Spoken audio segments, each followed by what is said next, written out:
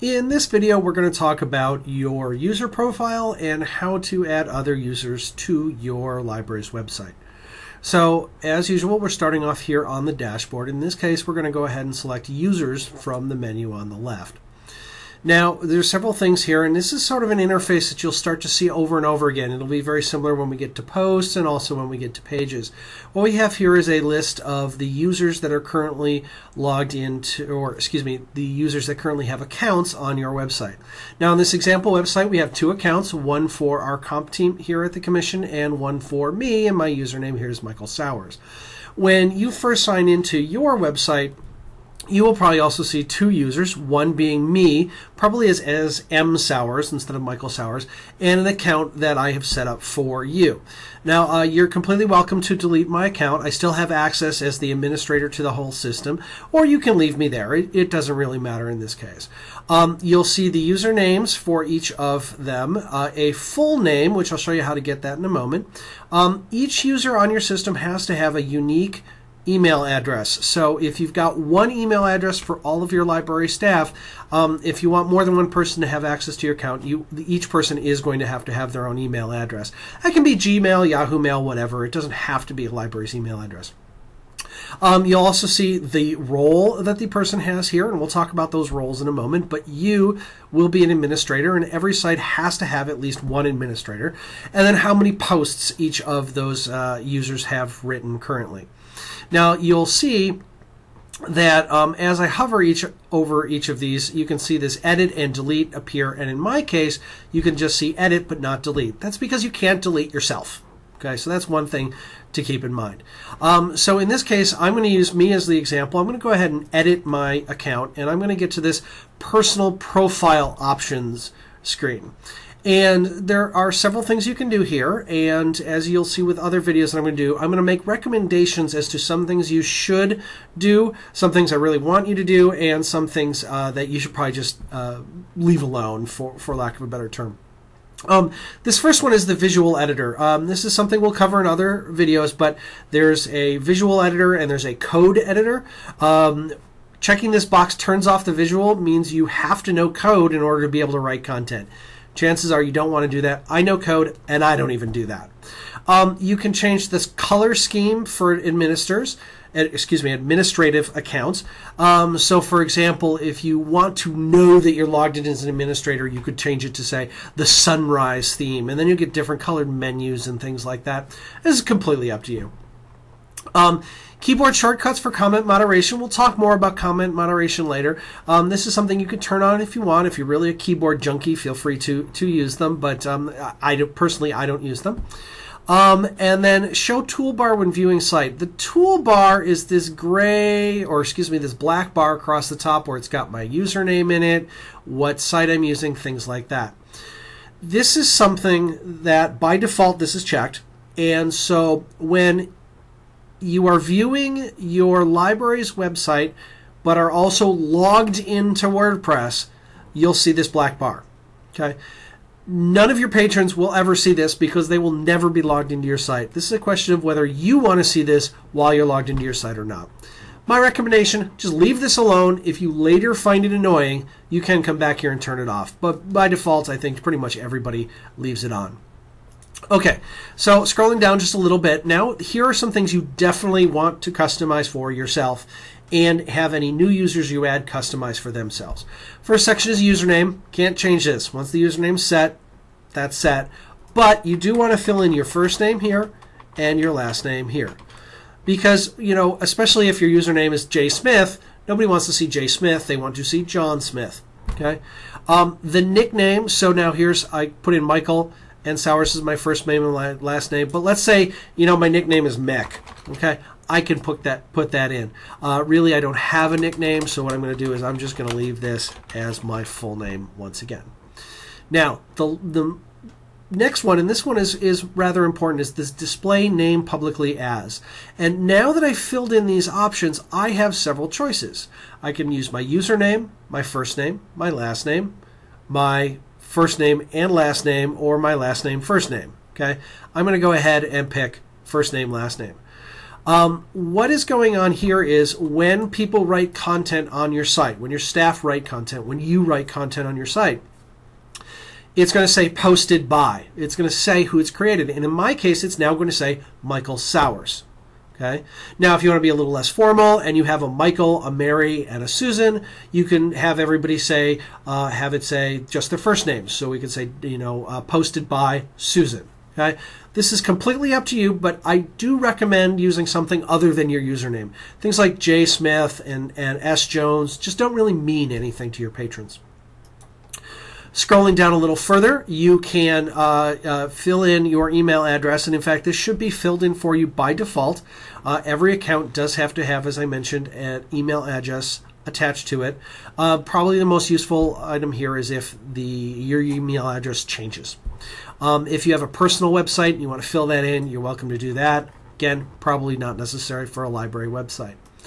Biographical info, you can also fill this in. Again, completely optional, completely up to you. Patrons, chances are, won't ever see this anyways, so in most cases, people leave this blank. Now, one thing you do want to do down here is if you want to change your password. Now, this is not if you've forgotten your password. If you've forgotten your password, there's a lost your password link on the login screen, and you want to use that. This is a case where I know what my password is, but I've decided it's a bad password, or I just want to change it, make it a little stronger, something like that. This is where you can type in your new password and repeat that new password here, and this strength indicator will tell you it'll be like red if it's a bad password, yellow if it's an okay password, or green if it's a really great password. Okay?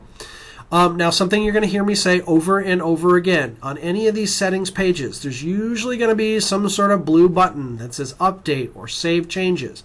If you've changed anything on this screen and you just go to another screen, the changes won't be kept. You have to click, in this case, update profile, and now you will see that my changes have been saved. Okay?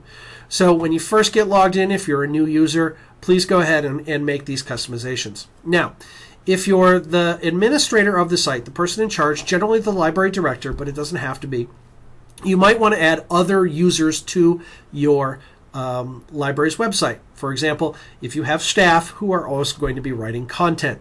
In this case, what we can do is under users over on the left, we can click add new. And what here is you have a single screen in which you need to fill in pretty much most, if not all, of this information. Okay, you'll see a few things here are listed as required and a few things are optional. So let's say, for example, we do have a John Smith on staff and we want John to be able to post content. So I'm going to go ahead and give him a username of J. Smith. And I'm going to say that his email address is john.smith@nebraska.gov. And now I can fill in his first name and last name if I want to. He can always go ahead and customize that later on his profile page like I just showed. If he has his own website, we can link to that, completely optional. And then we do need to give John a password. So you're going to fill in a nice, good, strong password, and then you're going to repeat that good, strong password again. Notice again, we also have that strength indicator, so take a look at that. You can then send John automatically an email with his new password in it. This is iffy from a security standpoint, I got to be honest with you, because what you're going to do is you're going to set a nice good password and then you're going to email it to someone, and that is actually very insecure.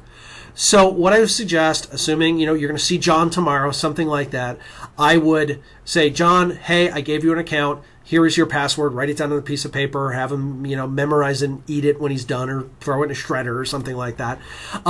So you can use this for convenience, but I do want to highlight that it isn't exactly the most secure solution in the world. Okay. Now the last thing you want to do before you add new users, you need to choose a role for John. Okay. You have 5 choices: subscriber, contributor, author, editor, and administrator.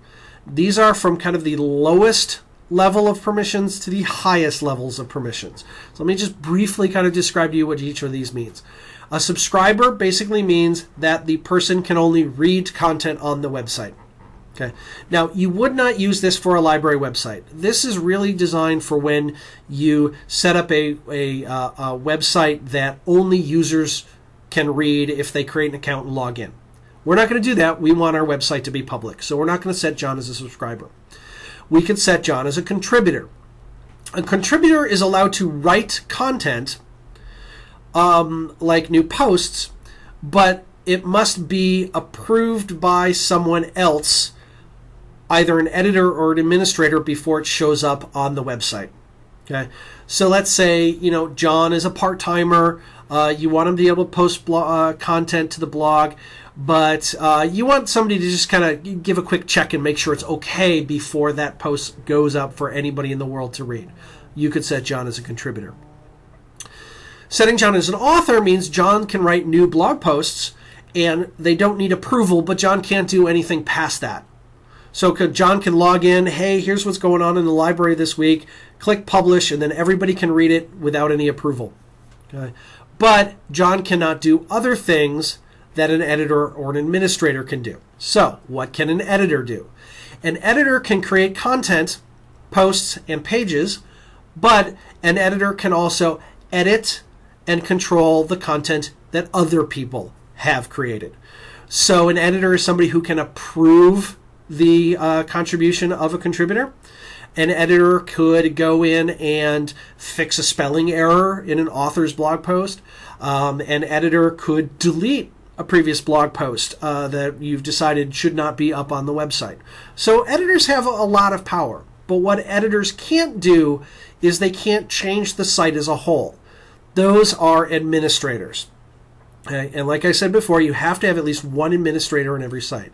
The administrator can do things like changing the look and feel of the website, can edit, delete, and create any content they want.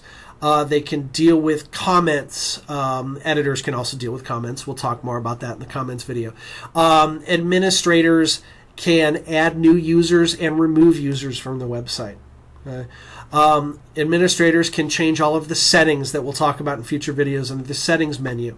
Okay? There's a lot of things that administrators can't do. The only two things administrators can't do is run updates and install plugins, and install themes. We'll talk about each of those. Those are three things. Updates, installing plugins, and installing themes are things that only I can do as the network administrator, as the person who's running the whole show. So let's say in this case, John is somebody that we want to be able to create content. We trust John that John can make sure other people are doing things right, but we don't want John to give John the ability to change the site as a whole. We're going to go ahead and set him as an editor. Okay. What we would then do at this point is we would click Add New User, which I'm not going to do because this is not a real email address. Okay. And we'd click Add New User. John would be added to the system. John will get an email with or without the password, depending on how you check the send password box, that John must then click on the URL in that email to confirm his account. So you can't make up a fake email address. You've got to put in John's real email address. So you fill this in, you click Add New User. John gets an email that says, hey, you've been added as a new user. Click this link to confirm your email address, and then John will be listed. If I go back to the all users, John would now be listed as a user here in my user list. Okay, the last thing I want to talk about on this screen is bulk actions. And this is, again, something that you'll see available to you on other pages as we go through these videos. For example, if I had 4 staff people that I had as editors, I could check those 4 names and then say change role to authors because I want to demote them for some reason. The bulk actions, also I can delete people by bulk. Bulk actions are things that you probably won't do with users a lot because chances are your library is not going to have a lot of users. So that's users. That's how to edit things in your profile. How to add new users to your website. Quickly there, how to delete users from your website. And then when you do add new users, make sure they come in and edit their profile to get their name right and how they want their name displayed. Thanks for watching.